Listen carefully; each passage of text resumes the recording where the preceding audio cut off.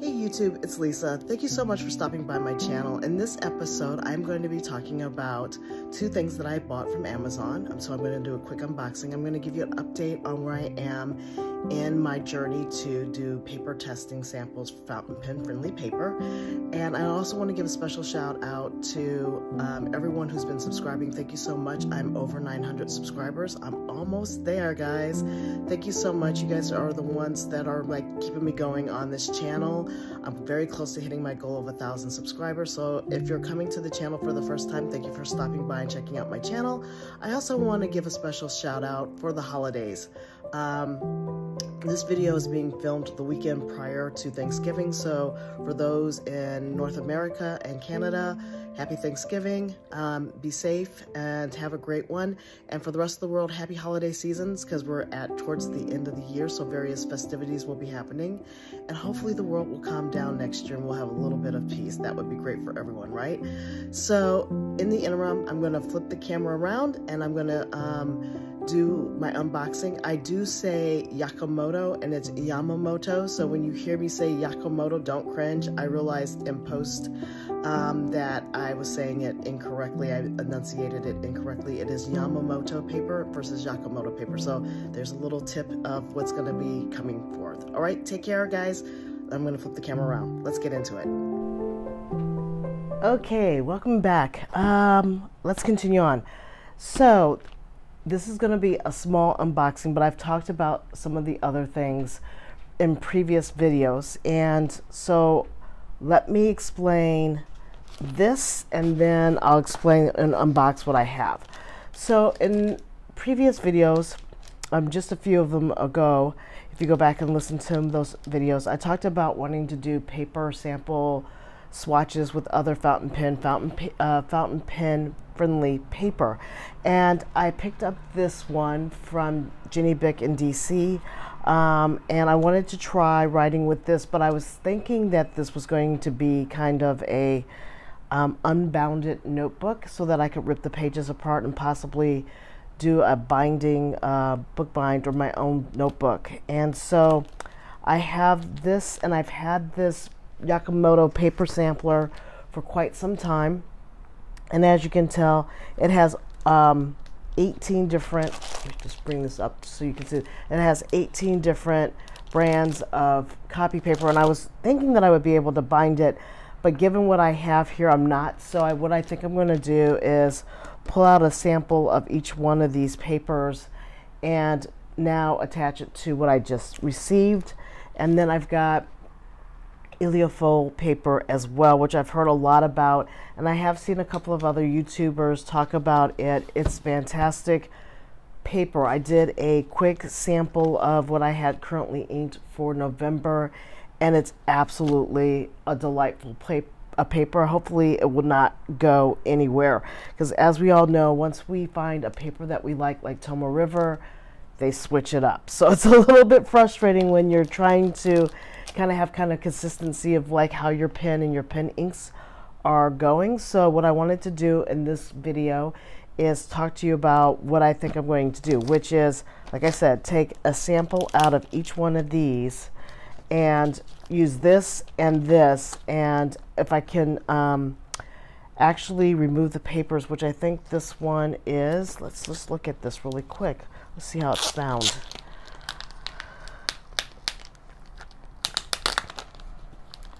And I've never heard of this paper before, so if anybody's familiar with it, leave comments below, and I think everybody would enjoy hearing the feedback. But it's just a very plain, Spirit of Artisans. I've never heard of Awagami Factory before, so it's new to me.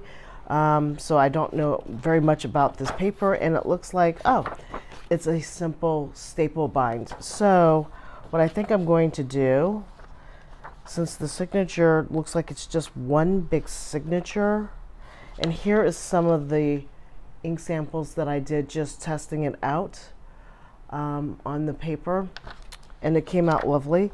I think I'm going to try to find the middle signature and just gently, if I can, pull out the center of this. I feel it. I see the staple. I might just start, yes, here we go. So I might just end up pulling these staples out and creating my own workbook, because I do believe an A4 folded in half is a A5, and an A6 is half of a A5. So this Illifo paper that I got from Jet Pens is A5 straight up, so I can't, and this is where I got stuck in my bookbinding exercise. I got thwarted. I don't want to fold it up into an A6 size. It's just going to be a little bit too small.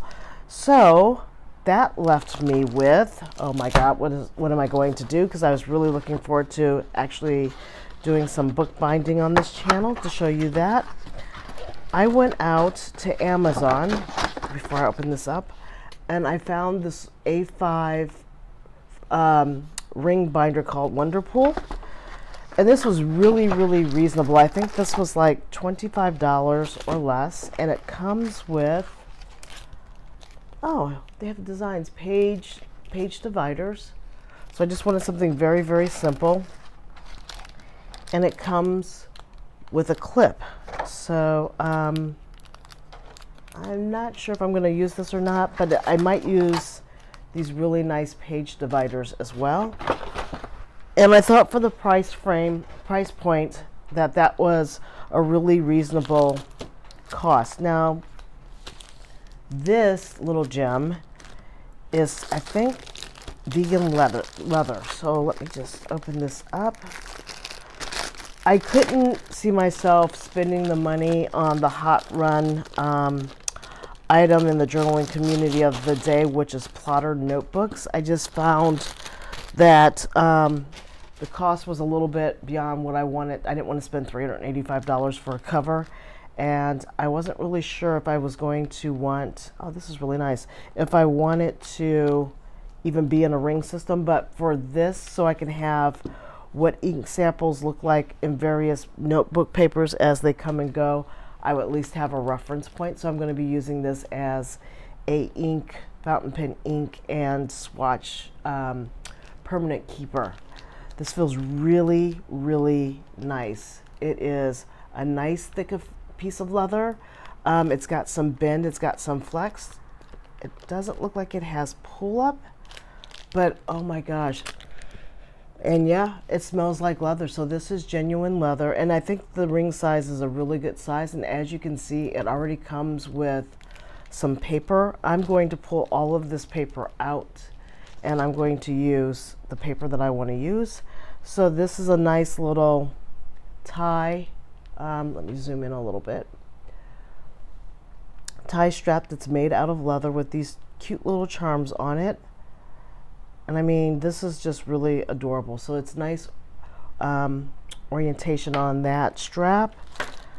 It comes back here. Oh my goodness, there's a pen in here too. I didn't realize that it came with a pen. It comes with a pen, people. I don't need said ballpoint pen, but I'll just put that to the side. It comes with a nice ballpoint pen if you need it.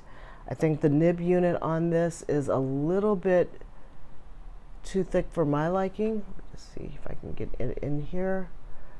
It looks like it's definitely like a 0.7 ballpoint pen. It also comes with, and let me zoom back out here, comes with page dividers with a little zip pocket. Okay, so the zip pocket in here,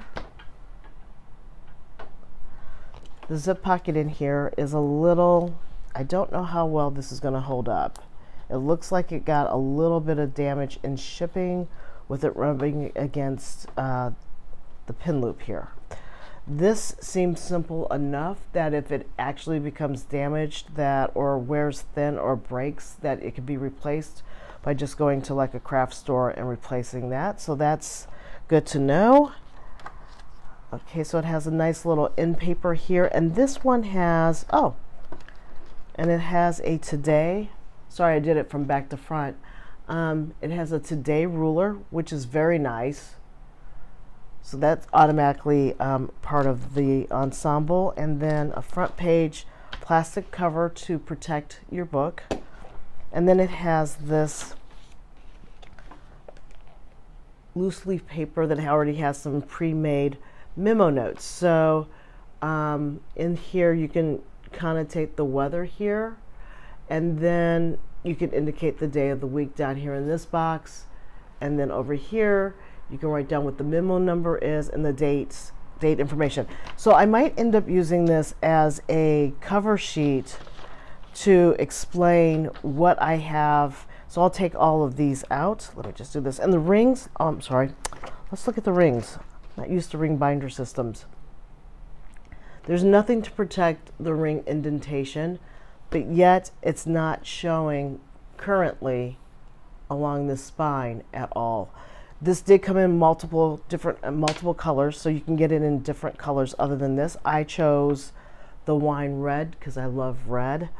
But I just find that this is absolutely gorgeous. And I know that this is going to probably show indentation from the rings, but I don't mind that. I'll just show that it's been well loved and cared for. And then the rings, I'm not exactly sure what size the rings are.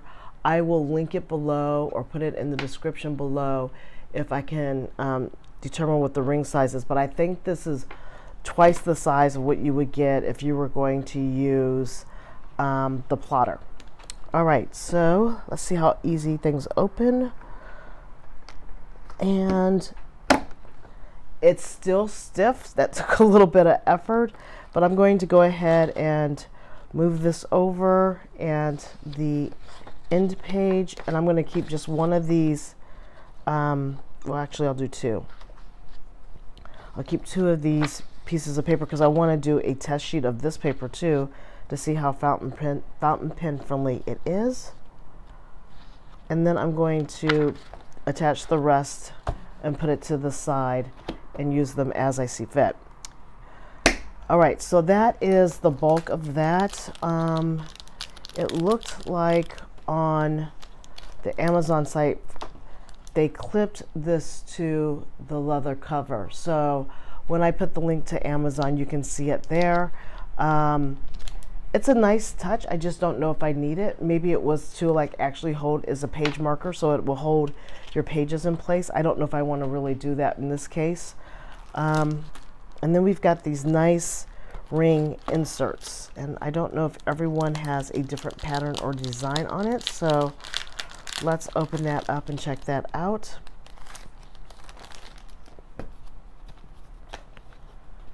So the first one, excuse me, is this one. Oh, they do. Excuse me. Each divider tab has a different design on it. Sorry about that, guys. Had a little bit of a coughing spurt there. So each one of these have a different color on it and design logo on the cover page. Currently, I have no use for that, so I will be setting those to the side as well. But the main attraction for me right now is just, I'm going to just keep a couple of these pages in here, and then I'm going to go ahead and try to get some pages from the sample paper so that we can actually try this out. So this is Aerofil, but as I said previously, I don't have a way to like get that in, so I ended up buying this puncher, the 6-hole adjustable puncher on Amazon. This was almost the same amount of money as it was for the cover, but all in, I felt like I now have a adjustable punch that I can use, and if I ever decide to get rings system, I have a little tiny, albeit small but powerful, hopefully, 6-hole puncher for this. So, and this is by a brand called Bira Bira. I'm sorry if I'm butchering the name, but it is a 6-hole adjustable punch. So what I'm going to do now is try to figure this out and look at what we've got here. So it says back view, paper guide. There's an adjustment aligner, so this must be the back. I guess this holds that. This must hold it locked down so it stays nice and compact. Here is the adjuster. Pulling out A5. There's an A4, A3, and then it pulls completely out of this adjustment system in the back. So that's good to know. And it's easy to, like, if I just pulled it out, but if you pull it out, it's easy to put it back in. I think I have just freed it. Yeah. This will lock it down and this will unlock it. So it's really as simple as just pushing this, moving it one from left to right. That locks it and this unlocks it. Then on this adjuster you have designated marks for A5 personal filofax or deskfax. They call it A6 agenda, pocket mini, etc. So that is that, and then this is your punch out hole tray where the discarded punched holes will come in. So let me pull out the Illifo paper and see if we can get this to work as it should, hopefully. And what I'm going to do is I'm just going to pull out a few of these sheets. I don't need to try to do the whole thing at this time. I'm really glad I bought multiple packs of this from Jet Pens, because I really do think I'm going to like it and it's going to be a winner, and hopefully this can actually punch at least, let's say, 3 sheets at a time. So let's just try that.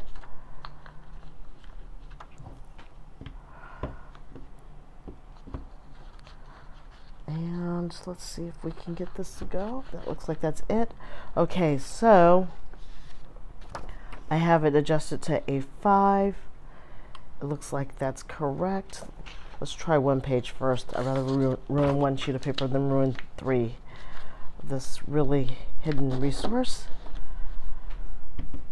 Easy peasy to go ahead and use the puncher, and I'm hoping I'm in frame I can't really see, and it looks like it was successful.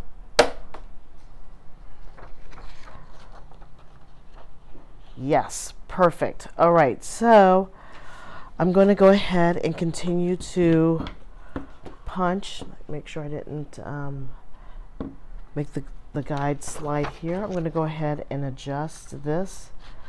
I was going to get the Filofax one because it also was like the it was also like able to slot into the ring system of a binder, but I read the reviews and then I saw how it operated and I was not impressed at how flimsy it was. And even somebody in the reviewer said, don't trust it, it's too finicky, and it is. But this can do several sheets of paper at one time, so it's making the whole hole punching endeavor much quicker.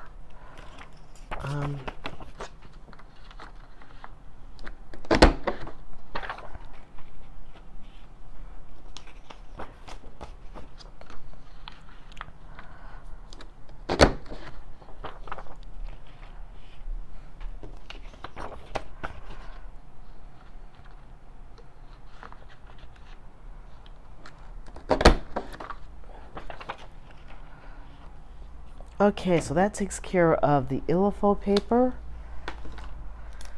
And for now, I am going to go ahead and use one of these dividers just so I can separate my papers.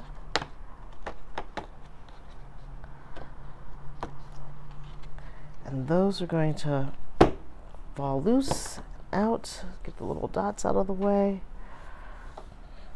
Thankfully, they were pre-punched quite well.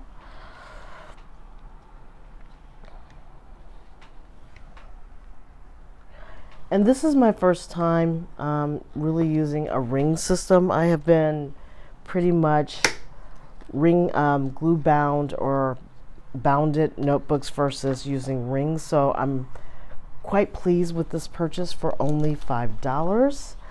And let me go ahead and try to now take apart some of these A4s. I need to cut them and I will be right back when I'm done with that.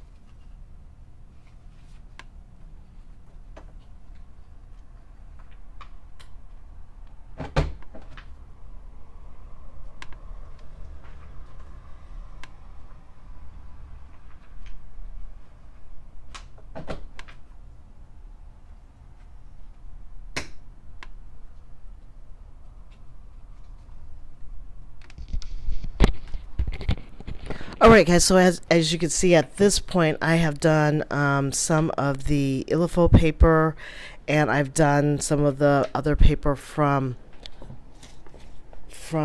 this notebook brand called Agami Spirit of the Artisan paper. So I'm going to stop here, and then if I can continue forward, I've got to figure out how I'm going to get the changes off of the sample pack, because in here, between each one of the, sorry for the little bit of AMSR as I open this up. So out of the sample pack of this premium paper from Yakamoto, I have to figure out how I'm going to keep or retain the description for each one of these. So I want to somehow or another get this kind of shrunk down, which is going to be really tiny, but I want to put one in between each sheet of this paper. I think I have only a few samples. I think I get 3 samples of each paper, so I'm only going to be ripping out just a couple of sheets maybe of these papers so that I can interdisperse them, so I know when I'm doing the writing samples what I'm using for what. Or I might just pick at a time and kind of rifle through this. I'll do all three of these sheets and put them in, but kind of show you as I go through this pad the different kinds of paper. So I got to put a little bit more thought behind how I want to execute. But what you need to know for today and today's takeaway as it's currently setting, I've got this wonderful Takumi paper, Spirit of the Artisan, and I've got Illifold paper that I will be starting to demo from now on when I do writing samples. They're now sitting in this A5, and I've got a little cover sheet so I can explain, you know, the papers that I have and what inks. I might use this as a log sheet, actually, is what I might end up doing, so that I know what's going on, and I probably can stick one in front of each section. So I have markers or page holders that I didn't think I was going to use that I might end up incorporating into this binder for now, but I'm going to go ahead and put these in just so I don't lose track of them, because I put all my excessive sheets of this was in here, so I just have them now packaged all in here so I can have them for future use. So that's all I have for you today. If you like this video, please give it a thumbs up. If you have any questions or comments, leave them below. And thank you so much, subscribers. I really do appreciate you guys helping me reach my goal of trying to get to 1,000. I'm very stoked for 2024 in that regards. All right, until next time, take care, stay safe. I'll talk to you later. Bye.